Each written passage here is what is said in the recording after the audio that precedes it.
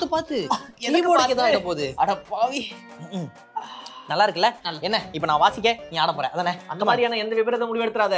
தயவு செஞ்சு கீபோர்டு வந்து கையிடு. இது என்ன மாசம்? பிப்ரவரி மாசம். நல்லா யோசி. ஒரு ஸ்பெஷல் டே இருக்கு.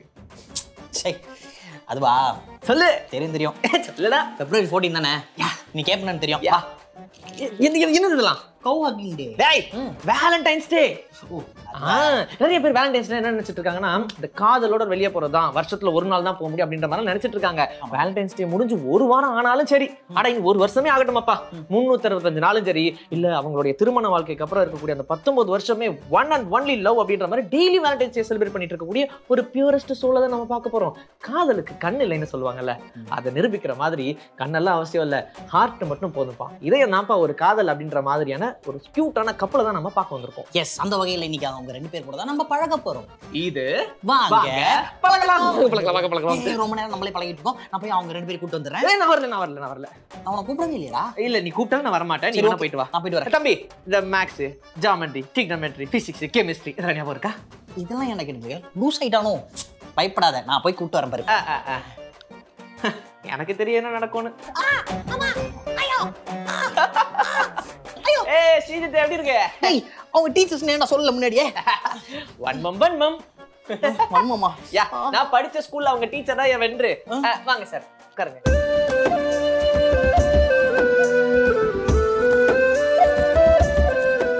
நான் முன்னாடியே சொன்ன மாதிரி நான் படிச்ச ஸ்கூல்ல இவங்க எல்லாம் டீச்சர்ஸ். சரியா? இவங்க சோசியல் சயின்ஸ் டீச்சரு, அவங்க பாட்டு டீச்சரு.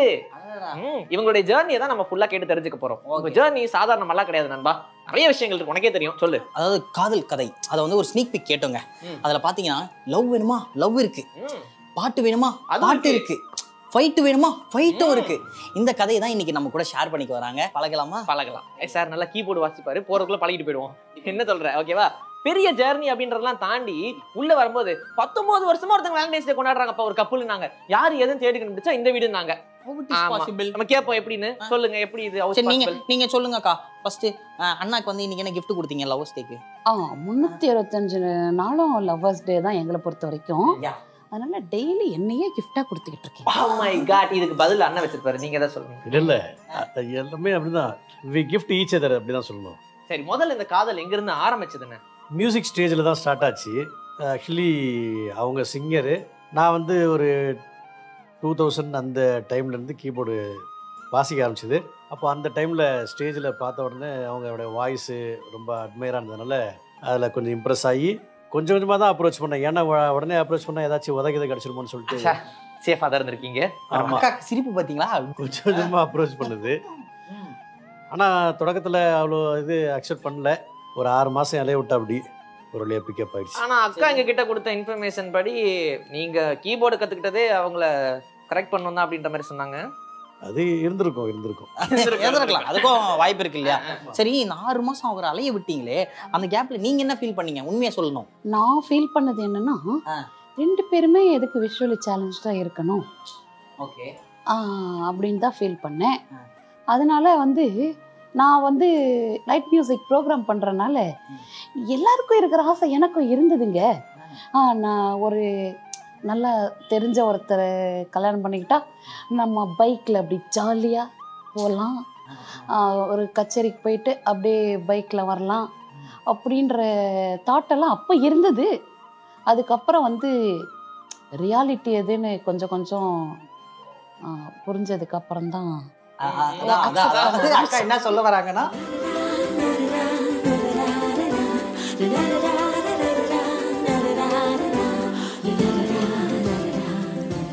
சூப்பர். அப்ப இதுல இவர் சொன்னார் இல்லையா ஸ்ரீஜித், லவ் எல்லாம் பண்ண ஒரு ஜர்னின்னு.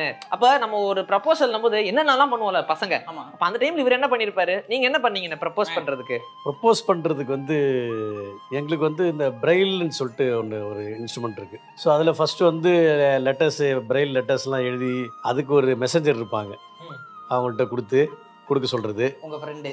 ஆமா ஆமா, அது எல்லாருக்கும் வரும்ல, ஒரு தூதுவன் ஒருத்தர் இருப்பாங்கல்ல. எழுதுங்க அந்த பிரெயில. ஓகே, ரெடியா இருக்கீங்களா எழுதுறதுக்கு?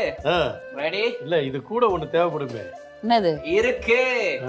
என்னையும் என் மனைவியையும் போல பிரெயிலும் ஸ்டைலும் சொன்னதானே எழுதுங்க. ரெடி?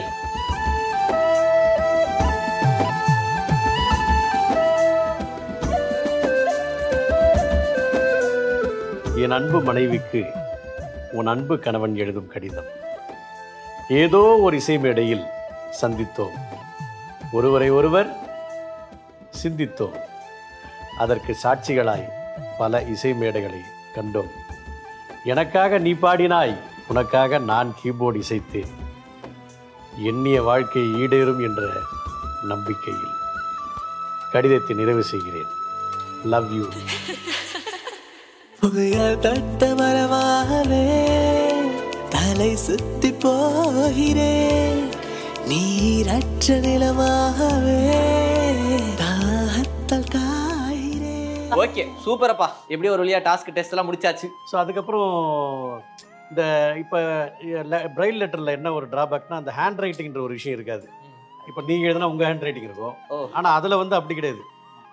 அதனால் நான் என்ன யோசனை, லைவாக இருக்கணும்னு சொல்லிட்டு அதுக்கப்புறம் அடுத்த டெவலப்மெண்ட்டுக்கு போகலான்னு சொல்லிட்டு இந்த கேசட்டில் வாய்ஸை ரெக்கார்ட் பண்ணி கொடுப்பாங்க. அதில் ஒரு பக்கம், அப்போ நமக்கு இந்த ஆடியோ கேசட்டில் வரல ஏ சைடு பி சைடு, ஏ சைடு பி சைடு ஃபுல்லாக இவங்க பேசி கொடுப்பாங்க. அதை அப்படியே கேட்டுக்கிட்டு அந்த மாதிரி கொஞ்சம் என்ஜாய் பண்ணிட்டு அந்த மாதிரி தான் டெவலப் ஆச்சு முதல்ல. ஓகே, இப்ப இவரெல்லாம் என்னென்ன பண்ணான்னு தெரிஞ்சதுல, ஆனா அவங்க ஒரு பெரிய சிங்கரு. அப்ப இவங்க வாய்ஸ் கேட்கும்போது அவங்க எப்படி ஃபீல் பண்ணினாங்கன்னு கேளு. நான் ஃபர்ஸ்ட் வந்து அண்ணனோட வாய்ஸை ஃபர்ஸ்ட் நீங்க கேட்கும்போது, அந்த கேசட் உங்க கையில வாங்கி நீங்க டேப் ரெக்கார்ட்ல போட்டு அதை கேட்கும்போது உங்களுக்கு என்ன ஃபீல் ஆச்சு? பெருசா ஒன்றும் தெரியல, பட் அவர் பேசுறதெல்லாம் கேட்கும்போது, ஓ நம்மளை இந்த அளவுக்கு லவ் பண்றாரா அப்படின்ற ஒரு உணர்வு இருந்தது. பொதுவாகவே எனக்கு என்ன தோணுன்னா, லவ் பண்ணுறப்ப தான் அவங்களுடைய ப்ளஸ்ஸாக காட்டுவாங்க, அதுக்கப்புறம் தான் அவங்க மைனஸ் எல்லாம் வெளியில வரும் போல இருக்கு அப்படின்லாம் கொஞ்சம் யோசிச்சது உண்டு. பயம் கலந்த ஒரு ஆமாம் டெரர் ஃபீலிங், அப்புறம் கொஞ்சம் சாஃப்ட் ஃபீலிங் எல்லாமே கலந்து வந்தது. அது எப்படி உள்ள ஹாட்டா வெளியே ஜில்லா அப்படி இருந்துச்சா? சரிக்கா, அப்போ ஃபர்ஸ்ட் டைம் அண்ணன் மேல அந்த லவ் ஸ்டார்ட் ஆகும்போது அந்த டைம்ல உங்களுக்கு ஒரு சாங் ஒன்று ஃபேவரட்டா இருந்திருக்கும்ல, இந்த சாங் வந்து நான் அவருக்கு தான் எப்பவுமே டெடிகேட் பண்ணுவேன் அப்படின்னு சொல்லி? நான் வந்து ஸ்டேஜில் பொதுவாக பாடும்போது அவருக்கு ரொம்ப பிடிச்ச பாட்டு வந்து சத்ரியன் படத்துல மாலையில் யாரோன்னு ஒரு பாட்டு. ப்ளீஸ் அதை பாடி காட்டுங்க. மாலையில் யாரோ மனதோடு பேச, மார்கழி வாடை மெதுவாக வீச, தேகம் கூசுதேயோ மோகம் வந்ததோ, மோகம் வந்ததும் ஓ மௌனம் வந்ததோ, நெஞ்சமே பாட்டெழுது அதில் நாயகன் பேரெழுது. இப்படி இங்க பாரு சிஜித், அண்ணனோட இதயம் கரையுது, பிடிச்சிட்டேன். நான் நோட் பண்ணிட்டு தான் இருந்தேன். அண்ணன் கண்ட்ரோல் பண்றாரு, நம்ம வெளியே வந்துடக்கூடாது, அவர் கரைஞ்சு ஓடுறாரு. அந்த நாயகனுடைய பேர் அண்ணன் பேர் தான். கண்டிப்பா. ஆல்ரெடி நாங்கள் வந்து முதல்ல ஃப்ரெண்டாக தான் வந்து இன்ட்ரடியூஸ் ஆனது, அதுக்கப்புறம் தான் வந்து கொஞ்சமாக இது பண்ணி அந்த இம்ப்ரெஸ் ஆகி ப்ரப்போஸ் பண்ணது. நாங்கள் ஆக்சுவலி வெளில வந்து ரொம்ப சுற்றினதில்லை, ஏன்னா எங்கள் மாமனார் கொஞ்சம் ஸ்ட்ரிக்ட்டு அவர், அதனால் அவர் தான் ப்ரோக்ராம்ஸ்க்கெலாம் கூப்பிட்டு வர்றாரு, அவரே இருந்து கூப்பிட்டு போயிடுவார். அப்ப நம்ம படத்துல ஒரு சின்ன வில்லன் ரோல் அவர் தான் பண்ணியிருக்காரு. புரியுது. வீட்டுல வந்து நம்ம குட்டி வில்லன் ஸ்டார்டிங்ல உங்களோட ப்ரொபோசல் எடுத்துட்டு போய் வைக்கும் போது என்ன சொன்னாரு? குட்டி வில்லன்னா யாருன்னு யோசிக்கிறாங்க? வேற யாரு, அக்காவோட அப்பா, அண்ணனோட மாமனாரு. முதல்ல அவர் அக்செப்ட் பண்ணல, அதுக்கப்புறம் நான் தான் ரொம்ப ஸ்ட்ராங்கா எனக்கு அவர் தான் வேணும், இல்லைன்னா எனக்கு கல்யாணமே வேண்டாம் அப்படின்னு சொல்லிட்டேன். அக்காவை வந்து ஃபர்ஸ்ட் நீங்க பார்க்கும்போது அந்த பாட்டு கேட்கும்போது உங்க மனசு ஒரு மியூசிக் ஒன்று போட்டிருக்கோம்ல, அந்த மியூசிக் உங்களோட விரல்களால எங்களுக்கு கேட்க முடியுமா?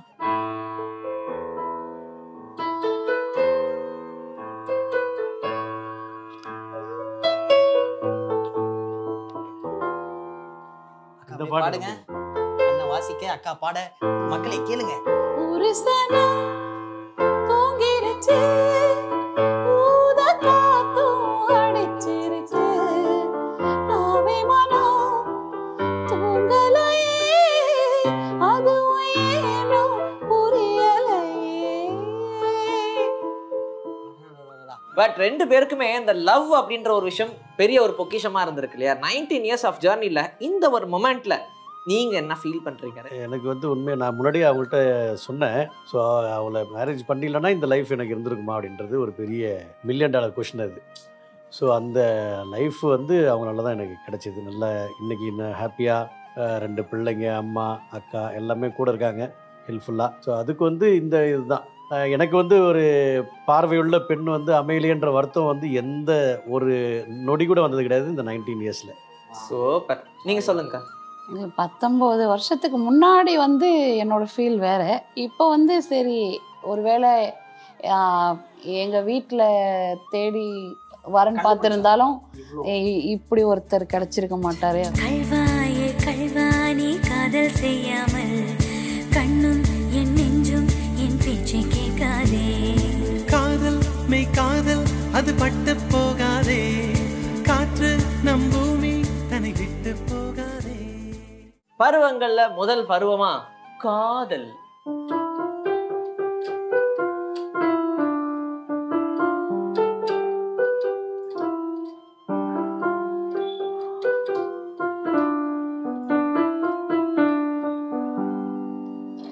கொஞ்ச நேரம் கொஞ்சி பேச கூடாதா, அந்த நேரம் அந்தி நேரம் அன்பு தூரல் போடாதா. கொஞ்சம் நேரம்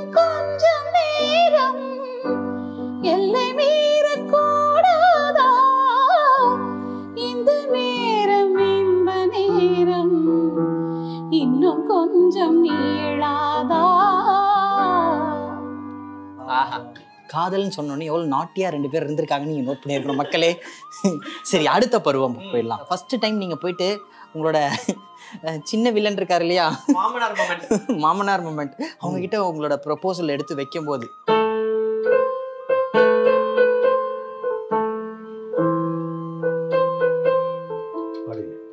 இது நீங்க தான் பாடணும். அவ்வளவு உஷாரா? நீங்க தான் பாடணும். நீங்க தான் பாடணும். மாமாவ பொண்ண கொடு, ஆமா சொல்லி போடு, இது சாமி போட்ட முடிச்சு, அதுதாண்டா மூணு முடிச்சு, தாலி கட்டவும் நேரம் கட்ட. எனக்கு தெரியலையே அந்த லிரிக்ஸ், ஏன்னா மேல் சாங்ல எனக்கு அது தெரியாது. பரவாயில்ல. ஒவ்வொரு தருணத்துக்கும் ஒவ்வொரு பாட்டுல நம்ம கேட்டோம் இல்லையா? ஃபைனலா நாம தான் வந்து ஆங்கரா வர போறோம் அப்படின்றது நீங்க என்ன ஃபீல் பண்ணீங்க? எனக்கு வந்து அப்போ என்னம்மா கண்ணு சௌக்கியமா பாட்டு தான் ஞாபகம் வந்தது. பாடலாமே நீ. என்னம்மா கண்ணு சௌக்கியமா, ஆமம்மா கண்ணு சௌக்கியம்தான். அட என்னம்மா கண்ணு சௌக்கியமா, ஆமம்மா கண்ணு சௌக்கியம்தான். யானைக்கு சின்ன பூனை போட்டியா. உங்க 2 பேர்கிட்டயும் அல்ல குறையாத லவ் இருக்கு இல்லையா, அதை டெஸ்ட் பண்ணுறதுக்கு நாங்கள் இப்போ ஒரு கேம் வைக்க போகிறோம். ஒரு சில ப்ராப்ஸ் எல்லாம் நாங்கள் அக்கா கிட்டே ஒரு 3 ப்ராப்ஸ் கொடுப்போம், அண்ணங்கிட்ட ஒரு 3 ப்ராப்ஸ் கொடுப்போம். அதை வச்சு ஒரு கவிதை சொல்லணும், சரிங்களா? ஃபர்ஸ்ட் இந்தாங்கண்ணே சீப்பு. இதை வச்சு ஒன்று சொல்லுங்க. வைரமுத்து வரி தான் ஞாபகம் வருது. நீ சிக்கெடுக்கும் கூந்தலுக்கு நான் சீப்பாக இருப்பேன், உன் வாழ்க்கையில வந்து சிக்கலே இல்லாம நான் அதை எடுப்பேன். அப்படி போடுங்க. இதை வச்சுட்டு ஏதாவது சொல்லுங்க பார்ப்போம். காப்பு. இது வந்து காப்பு. என்னை காப்பானாக இருந்து பாதுகாக்கிறதுனால இவரே எனது பாதுகாப்பு. ஆஹா, வெச்சார்ல அண்ணன் காப்பு. சூப்பர். அடுத்ததா உங்க கையில இருக்கல பேனா, அதுக்கு ஏதாவது ஒன்று சொல்லுங்க. ஸோ ஒரு நோட்டு புக்குக்கு பென் இல்லாமல் எப்படி ஒரு அழகில்லையோ, அதே மாதிரி இந்த பெண் இல்லாமல் என் வாழ்க்கைக்கு அழகில்லை. கவிதை. அடுத்து நம்ம இன்னும் பயங்கர ஃபயரா நம்ம சொல்லணும். இந்தாங்க அந்த ஃபயருக்கு ஏத்த மாதிரியே மேட்ச் பாக்ஸ் வத்தி குச்சி. யா. தீ பிடிக்க முத்தம் கொடுடா. நோ போதும் அண்ணே, உங்களுக்காக லேடிஸ் ஃபிங்கர் வச்சிருக்கேன். வேண்டாம் தம்பி இது எனக்கு. ஏனே? ஏன்னா என் மேல வந்து இந்த லேடியோடைய ஃபிங்கரை தவிர எந்த லேடிஸ் ஃபிங்கரும் படக்கூடாது.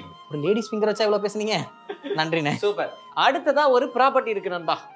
எஸ் நண்பா, ஆனா இந்த ப்ராப்பர்ட்டி வந்து அப்புறமா ஏன் சொல்றேன் கேள. சரி சொல்லு. இன்னொரு 3 பேர் நம்ம இன்வைட் பண்ண போறோம். எஸ், இவங்களோட பசங்க and இவங்களோட அம்மா. சஸ்பென்ஸ் உடைச்சிட்டான்.